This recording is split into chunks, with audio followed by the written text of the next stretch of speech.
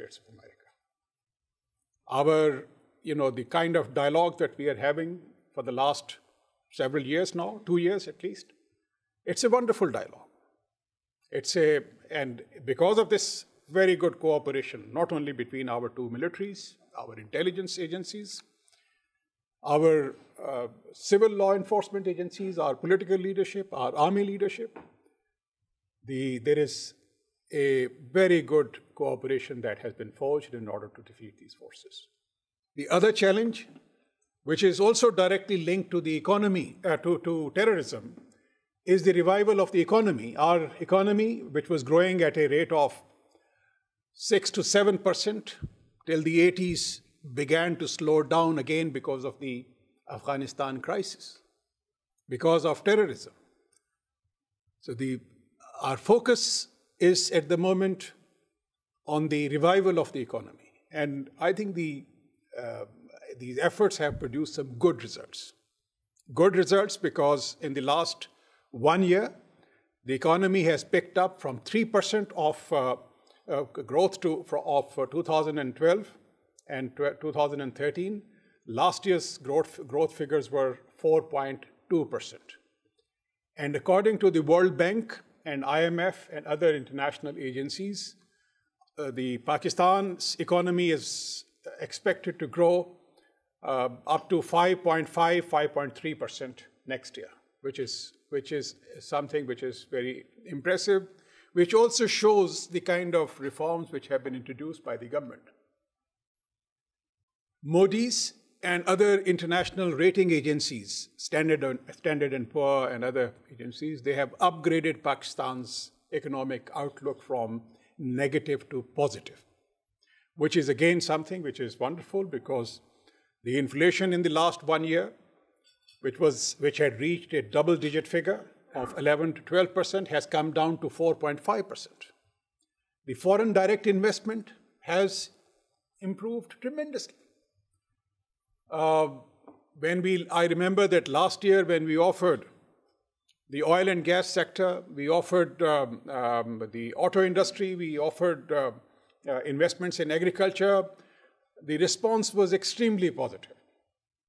On the 10th and 11th of March, the US government and the government of Pakistan, we are jointly organizing a business opportunities conference in Islamabad.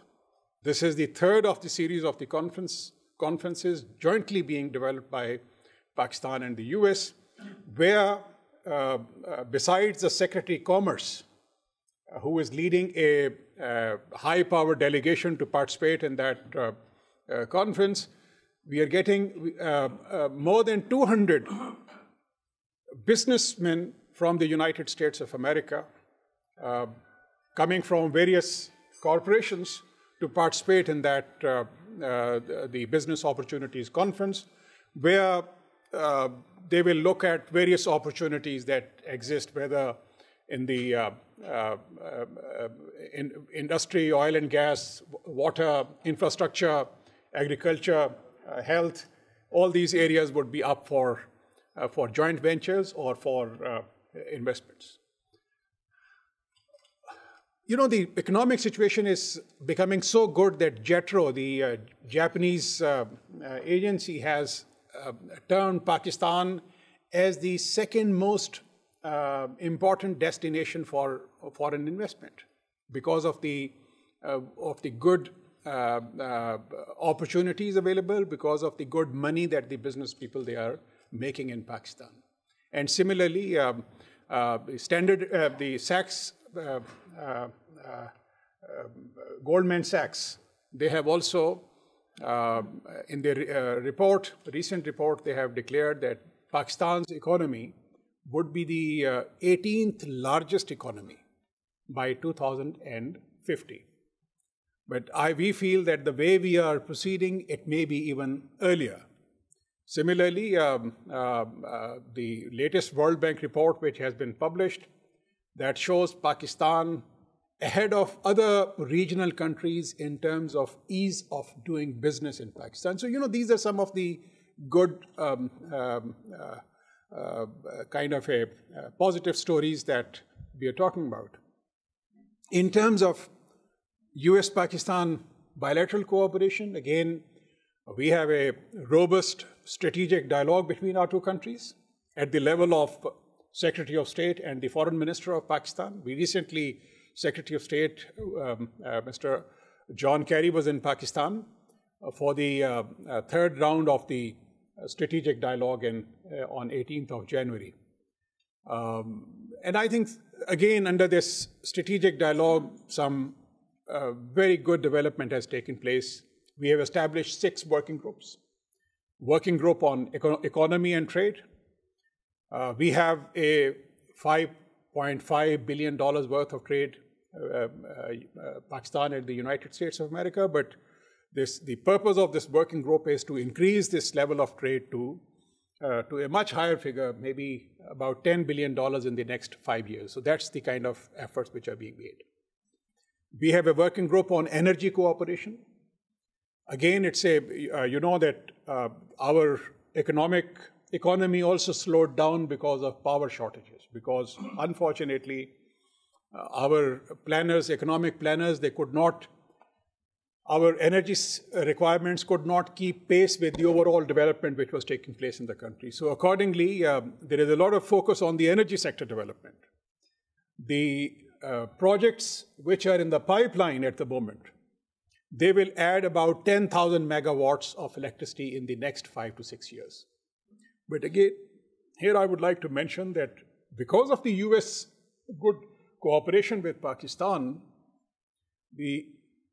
only by the US efforts, we have been able to increase about 1,400 megawatts of electricity in our national grid in the last 1 year. So that also speaks volume about the good cooperation that we are having with the US energy sector. Similarly, we have a very good dialogue on defense cooperation. Our defense cooperation is excellent. There is a regular interaction between General Dempsey and Army Chief General Rahil Sharif. There is a regular interaction between the intelligence CIA Director and Director General ISI, and the cooperation has become very good. We are jointly working in order to bring about peace and stability in Afghanistan and other hotspots in the region. So that's a wonderful area of cooperation between Pakistan and the United States of America. On nuclear, we have a working group on nuclear non-proliferation and strategic stability. Again, being a nuclear power, we are part of these important discussions. We share the same objectives with the United States of America of nuclear non-proliferation, and we are contributing significantly to these efforts. Our own command and control system of our Pakistani nuclear assets is something which is again becoming a model of command and control system by many other countries, and deeply appreciated by the US and other countries. As a matter of fact, in the recently held Nuclear Security Summit in The Hague last year, where President Obama was also there and the other world leaders were also there, Secretary Kerry in his press conference declared Pakistan's command and control system of the nuclear assets that we have as a model kind of a command and control system to be followed by other countries. So we take great pride that we have been able to ensure the security and safety of our nuclear assets. Then we have a working group on counterterrorism and law enforcement, where we are getting very good cooperation from the US side in building up the capacity of our own civilian law enforcement agencies. We have a working group on education. We have the largest number of Pakistani students studying in the United States of America under the Fulbright Scholarship Program. So these are, again, good areas of cooperation, and I have absolutely no doubt that in the coming months and years, this cooperation is going to further increase. In terms of regional cooperation, again, I would say that, as I said, that US and Pakistan are working jointly in order to bring peace and stability in Afghanistan. We both worked closely We are working closely with the new Afghan government, led by President Ashraf Ghani and Chief Executive Mr. Abdullah. And I think, again, it's a very good cooperation, trilateral cooperation that is going on between Pakistan, Afghanistan, and the United States of America. We are working very closely in order to ensure that the positive developments which have taken place in Afghanistan, they make further progress, they stabilize, and we will do anything to stabilize the situation in Afghanistan. We have contributed significantly to the economic development of Afghanistan. We have recently spent about $500 million in various developmental activities in Afghanistan, including building of some primary schools, health centers, a university, and also a road from Torkham, which is the Pakistan border, up to Jalalabad, which is the Afghanistan province.